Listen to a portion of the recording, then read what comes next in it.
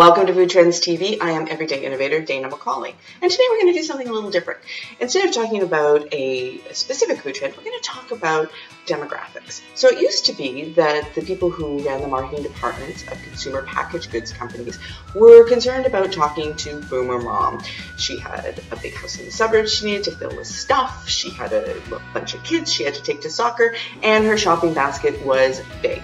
Now, Boomer Mom's starting to retire, and we need somebody else to look at. So enter Millennial Mom.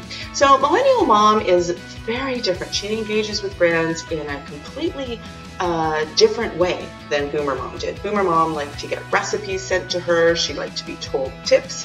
She wanted, it to be prescribed. Millennial Mom is much more collaborative. She grew up with the internet.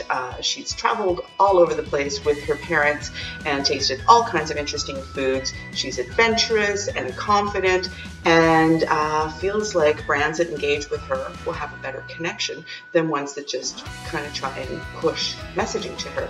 So companies like Plum Organics are doing an awesome job of understanding how Millennial Mom thinks and giving her the products that make her feel good about her role as a mother. And then other companies like McCain are doing really cool things that go beyond Millennial Mom to all millennials and developing things like their Modify campaign, which allows anyone, but particularly millennials are cottoning onto this, to take just a regular frozen French fry, make something all their own with it, and put it out there on the internet for their friends and family and even strangers to vote on so that they can win a prize, which is more frozen French fries, by the way. So keep your eyes peeled. There's going to be some interesting things happening out there in the marketing world. And yeah, if you have some examples you'd like to share, pop them down into the comment section below. And please press subscribe because I don't want you to miss any Food Trends TV episodes. Thanks very much.